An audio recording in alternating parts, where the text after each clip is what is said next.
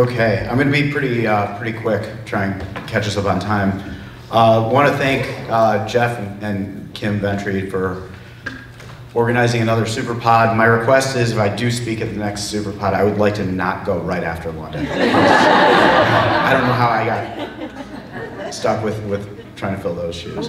I also want to thank everybody who's here and thank all of the presenters. This community of people is really powerful, really special. These events are incredible. For those of you who know me and kind of know my backstory, you know that Superpod actually contributed in a large part to drastically changing my life and for me being here. I want to talk a little bit about, I'm one of the owners of Maya's Legacy Whale Watching here in Friday Harbor, and I'm also the US president of the Pacific Whale Watch Association. And some of you may have been out on some whale watching boats or watching whales from shore. And just wanted to kind of tell you a little bit about who we are, some of the changes that we're making, and some of the changes that we are seeing out there. So we have 32 companies in this association that spans from Washington State to British Columbia. We cover a very large geographic range.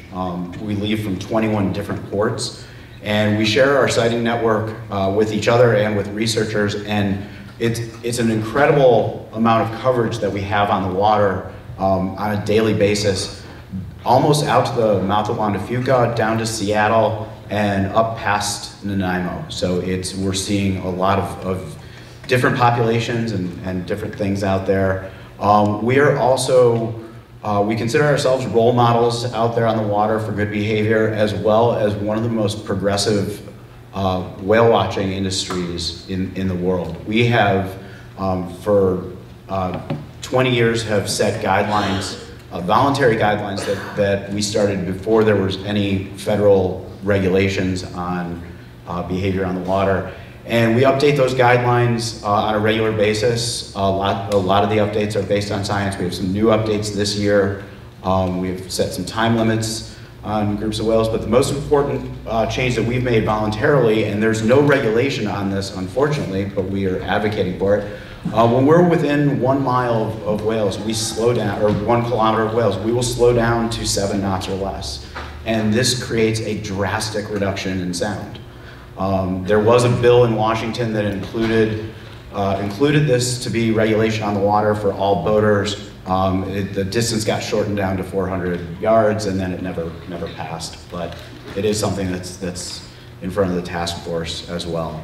If you've seen us on the water, we do a really good job of coordinating, and because we have such a large geographic range and there's a lot out there, we are split up most days and pretty spread. And I want to talk to you guys a little bit about what kind of changes that we're seeing out there on the water. The whale watching industry in this area really started around the southern resident killer whales. I mean, that's what was here. That's what people saw. And interestingly, every Superpod, the southern residents seem to be here. And there's this snapshot of all the Superpods here when the southern resident killer whales are here.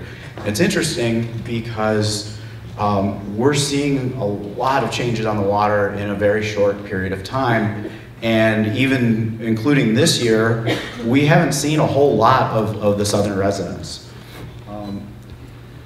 So it would be wrong of me not to at least give a plug to the humpbacks, because that's something that has drastically changed just in the short period of time that I've been here and that I started whale watching here. When I first started whale watching out here, humpbacks were not in the vocabulary of whale watching. You just didn't really see them. They were very rare to see. We now, I think last year, had around 200 documented humpbacks in the Salish Sea during the summertime. This is a picture of one of the humpbacks that comes here in the summertime. This is our most iconic humpback. This is Big Mama. Big Mama has been back here every year, every summer since 2001. She has brought 6 calves with her during that time. And we're seeing more and more humpbacks here every year. We're also seeing some cool stuff, cool behaviors that we, last year I think was the first year that we actually saw some cooperative lunge feeding out here. So we're some pretty exciting things. I know that there's we hear a lot of bad news, but there's good stuff to talk about too. But some of the changes that we're seeing in particular with the southern residents, this is a slide that I grabbed from the Center for Whale Research. I downloaded this from their website. This is Ken and Jane Kogan put this together, but this is last year. This is the number of days of southern resident killer whale sightings in these waters. And I mentioned this year, we would always tell people, people call and they want to know when the best time to see whales. And we used to tell them we would see southern residents every month of the year, but some months you see them a lot more. Well, this year, in May of this year, the first year since Ken has been keeping data, that we had 0 days of southern resident killer whales in the month of May. And that's not 0 days around San Juan Island, that's 0 days in the Salish Sea, in the inland waters.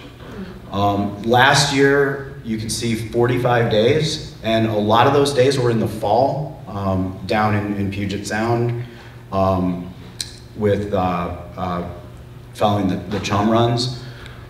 And so we had a record low days of sightings of southern resident killer whales.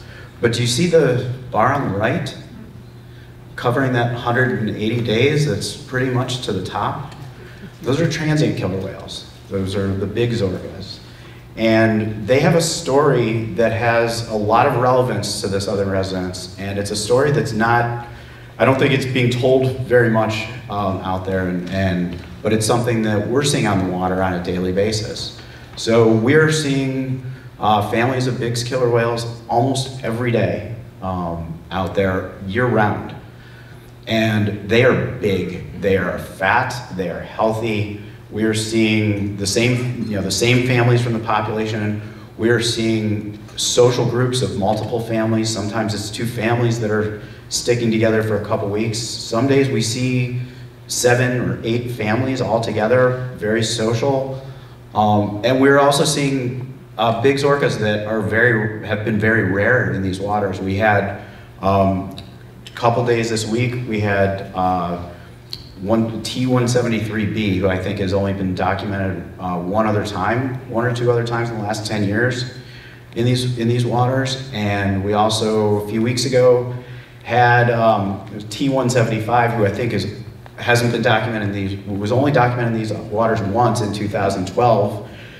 Dave Elfrett from the Center for Whale Research that was a listed whale for him, always wanted to see, and when that whale was here in 2012, Dave was off the coast looking for whales that he had never seen before.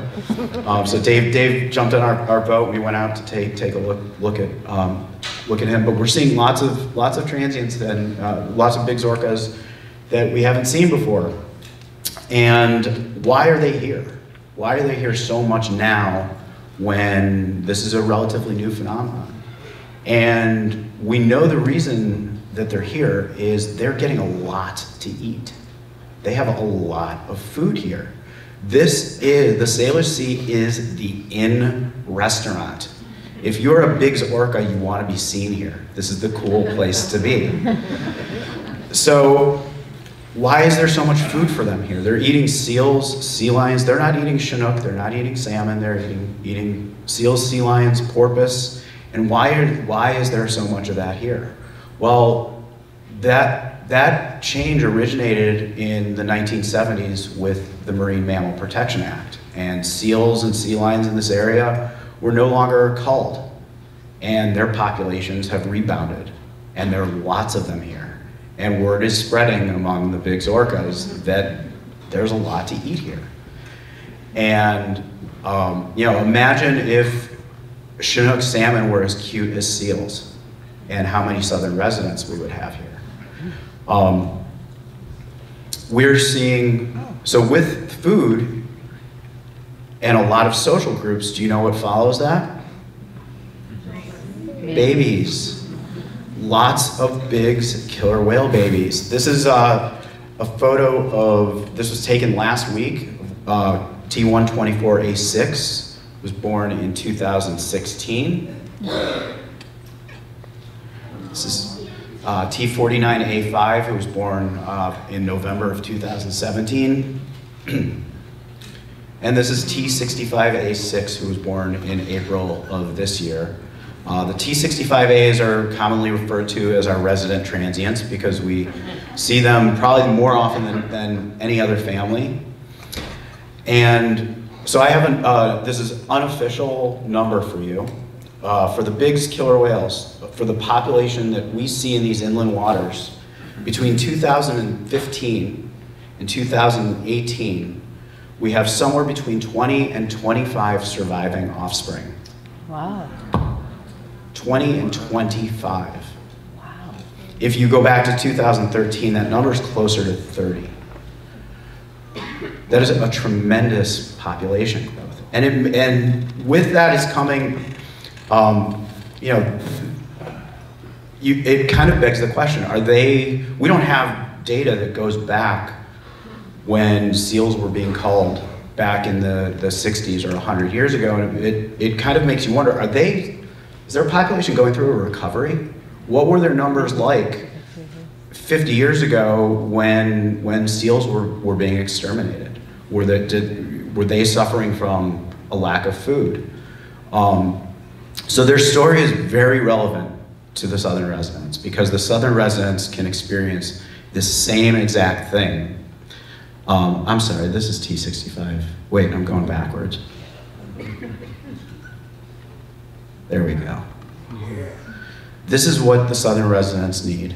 They need that abundance of food.